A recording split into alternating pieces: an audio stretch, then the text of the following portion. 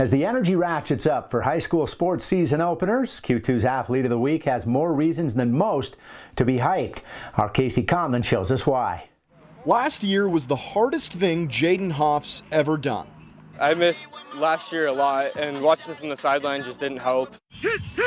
Sure, missing football season was tough, but it's the reason he missed it that I'm talking about.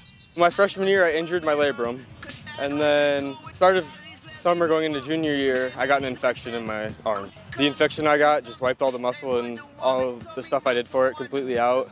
So it was a new beginning for it, and it just, nothing like I've ever dealt with. They told Hoff it would be at least a 6-month recovery, but there he was competing by the state wrestling tournament.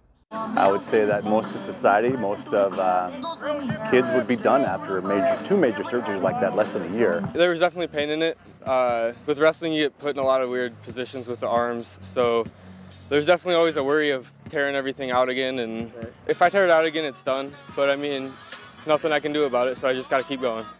It's a fighter's mentality from someone you wouldn't expect to have it by just watching him in everyday life. Jadyn's a pretty quiet kid. He doesn't complain.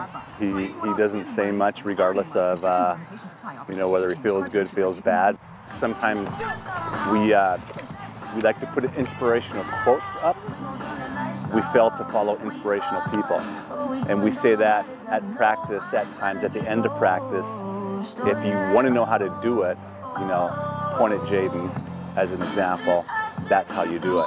He showed the next generation of Bears every day this summer. He would lift it from 6 to 7:30. Then we had our freshmen come and lift at noon.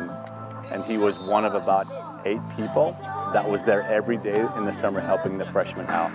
To me, that's a major part of leadership. Not only doing it, you're talking, you're walking it, but the final piece is you're giving something back.